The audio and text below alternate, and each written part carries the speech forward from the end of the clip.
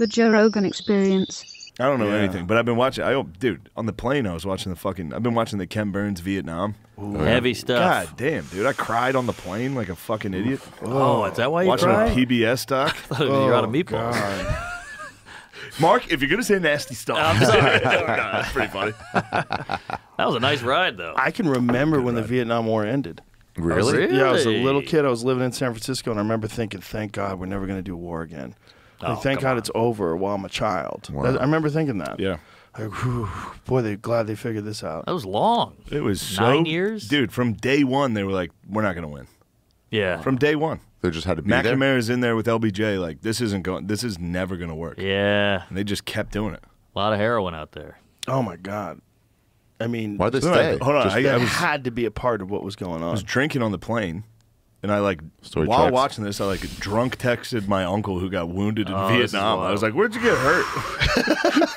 Just like a crazy text to send. Oh my God! And then he explained how he got hurt, and it was like, whoa. I went to the How did he get tunnels hurt? and all He those.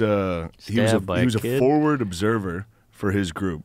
It was the Battle of I'll find it, but it was 200 U.S. soldiers surrounded by about 3,000 Viet Cong, or RVN, and then he was the forward observer that was calling in coordinates. So they were all trying to get him. They got him. They hit him with an RPG eventually, but he was the one up front calling in the gunships, calling in the artillery. Where to go? And rocket saying where to go. Go look there. Oh yeah, see it all. Yeah. Wow, like a spotter and crew. Yeah. And he had, there he is. That sound right? I'm just asking.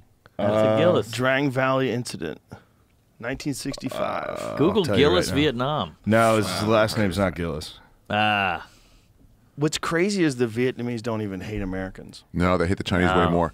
That shit's all past them. Who doesn't? They called the American War and not the. It was the Battle of Hill 102, a.k.a. the Battle of Khe Sanh Valley. 65 Americans killed, 200 Americans surrounded by 2,000. But then I'm a little buzzed. I'm asking him fucked up questions. I was like, what's it like? What's it like? The broadest question. He said, what happens is you enter a zone where you just shut down your emotions and focus on what you need to do to survive and protect your men. No time to process feelings. There's enormous chaos, but you are acutely aware of everything. At least that was my experience. Wow. He said, this is a wild response. Yeah, that's a great response. He said, at one point, there were waves of MVA running towards us, but my sole focus was to stop them from getting too close with a gunship known as Spooky. I mowed them down as they advanced. Without the relentless stream of fire from Spooky, we would have been overrun. Thank God for Spooky. Gunship. God damn. Wow. Gunship saying fired to this area and So they fucking light it up. I was talking to him. He said, I was the forward observer, so my job was to keep artillery jet strikes and gunship fire raining down on the enemy. Does he want you reading this on air? He'll be all right. All That's right. why they were trying to get through me and take me out, which they eventually did, but I took a lot of them out first. I was like, Holy shit. drinking, watching the documentary on my phone, like, damn. I on think a plane. smoking a joint with that guy on a porch. Just starts He'll crying. tell you. He's my other uncle was in Vietnam and was like, It's the gunship. There it is. Spooky. yeah. Wow. Got shot down though. before he My did other this. uncle was in Vietnam and he never talks about it. Yeah. That guy, if you ask, They downed Spooky. Look at that. Ouch. Thanks, Spook. 1968, February 15th. 9 Hey. killed in downing of Spooky gunship. To the spook. To the Spooky. Spooky. Cheers, Spooky. Wow. Ay, ay, ay. Well, at least he's Yeah, still but with it's us. What a fucked up war that I was. think Segura's dad was in Nam. Was it what a really? terrible fucking dumb war. Silly, waste of time. Not only a dumb war, but a dumb war that was that came about because of a false flag. Tonkin. Yeah, Gulf of Tonkin. They lied Tonkin about truck. an incident Yeah. to try to get us into the war. Yeah. It's fucking crazy. That's like what we were talking about before with false flags. So they wouldn't do They it here, really would. happened. They did. They used to do them all the time. What'd you say? You Well, said we they got wouldn't the do them Bon here. Mi. It's like that's Yeah. what they did. Yeah, they 100% would. But- Lesser known fact to Jim Morrison's father, Captain George Stephen Morrison, commanded the carrier division during the Gulf of Tonkin incident. CIA. The Gulf of Tonkin incident famously gave the Johnson administration the justification they needed to escalate the Vietnam War. J.R.R. Tonkin. Wow, it's his dad. Imagine that, and your dad becomes break on through to the other side. I know, that's why he went so I mean, counterculture. your son rather becomes that. Yeah, and he had he's to making go the the other music way. they're playing in the fucking helicopters. Wild. Day to day. Oh, yeah. Great music. Great Yeah, it tunes. is. The 60s was the best music. So what did your uncle do to, like, what was it like when he came back? I think he came back and he had a very stressful job. What did he do? Fuck it. It's pretty. Once I tell you what he did, it's specific. We don't have to get in your uncle. He was like fucking Forrest Gump, dude. He was in 3 Mile Island. He was at the World Trade Center. He was in Vietnam. Jesus He's Christ. retarded. He's retarded. What? He was everywhere. Oh, he's an incredible story.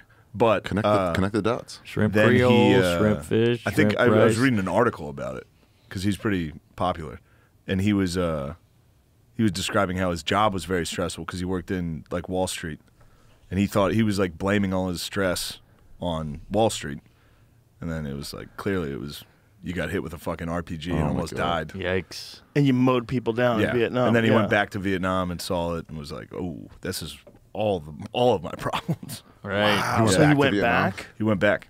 What? He went to exactly where he was. No see it. way. Yeah. Imagine getting out and going back. What a nightmare. I think he said he felt bad because he got wounded pretty severely. Like his calf got blown off. He's missing a nipple. He got drilled. He's Miss Pat. He got his Miss Pat. But he was like, I was too reckless, and now I'm not with my men, and he held that against himself. Was he a drug addict and whatnot? I I don't know too about reckless and I'm drugs. not I know with my alcohol men. for sure. I Wow. was too reckless. He was like, I was too reckless. I fucked that up. Now I'm not with my men.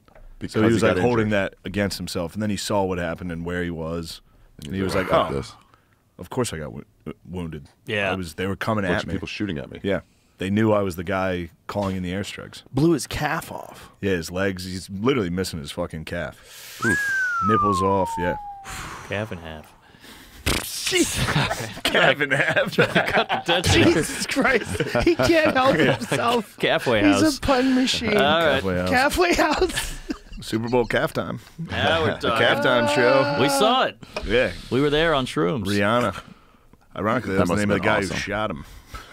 Rihanna. I knew you'd like it. I like it. I knew you'd I like like it. it. I can do a little bit of you. Take it on. Yeah, I can try. Go nuts. Apparently, Mine's not Vietnam's hard like to one do of the either. most amazing places to visit. I loved it. Yeah? Yeah. Where? Were you there? Where'd you go? I started in Saigon, Ho Chi Minh. Ho Chi Minh, that's what they call it. And then I went to the south to like some tiny town. Get away from like backpackers. I was getting sick of everybody. You get sick of all the fucking tourists. Whites. Yeah. Really? District 1 of Ho Chi Minh is like, it's like TGI Friday. It's whatever. What? Yeah, they have the War Remnants Museum. It's the Vietnam War Memorial Museum. And they have a GI outside who's like, it's all propaganda in there. Whoa. Because it just talks about the senators who later Thank you. came out and said like, oh yeah, I killed like 50 innocent people Look once. at a bucket of ice. Yeah, what was that? There was one senator that they were applauding him as a war hero, Hey, and then J-Mo. finally he just like said, I have to come clean. Yeah, I Like, got some shit. Oh, I don't I did remember some- that. Yeah, he's like, I raped Yeah. a bunch of people, killed a bunch of innocent Whoa. people. We just went down and mowed out. And he was like running on the fact that he's a hero. And then he's like, so obviously Oh, I'm done. boy. Yeah, when Jamie comes back, we'll figure out who that guy was. That Ken Burns Vietnam though is fucking wild. It's very dense. I tried to watch it the first time. I've watched like it is dense. Yeah. Then once you get into it, it's like god damn, Was it 12 hours? Something so like that? fucking long. does long. Great for flights. Yeah. And the pandemic. Yeah, The banh Oh, mi yeah, it came sandwich out there there. is amazing.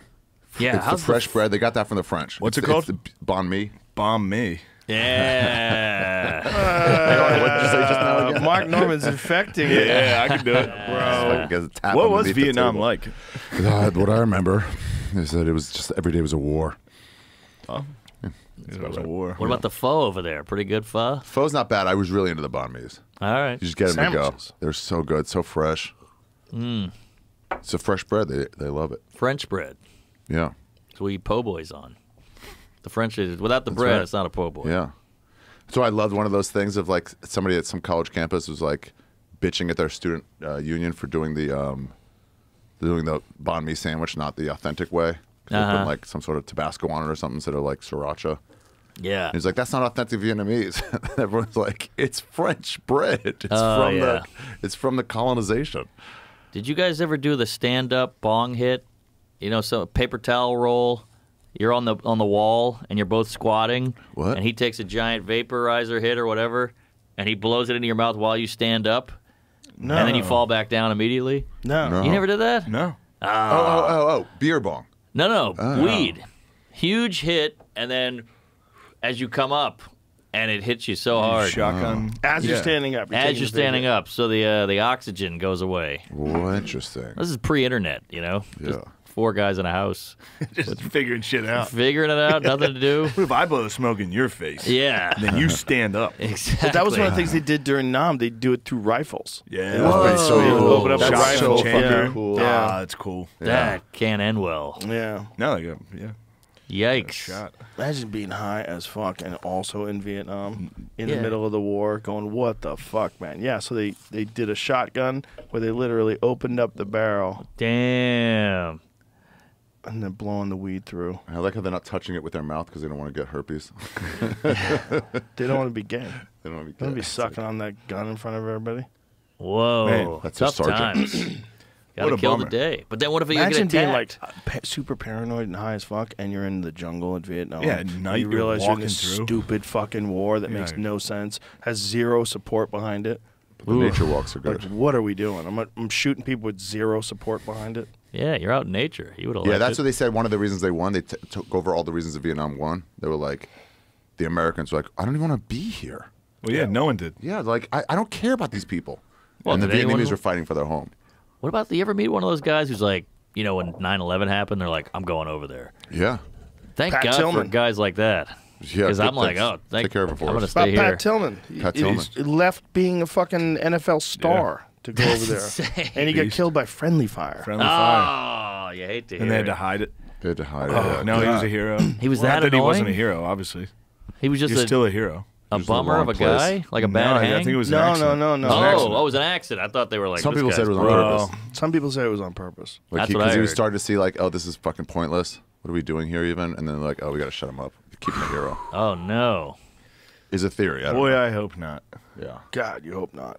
Yeesh. Anyway, let's talk about something funnier It's- than friendly fire.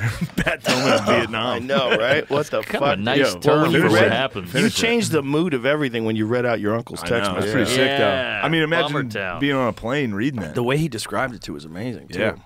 Your uncle's smart. Yeah, he's fired up.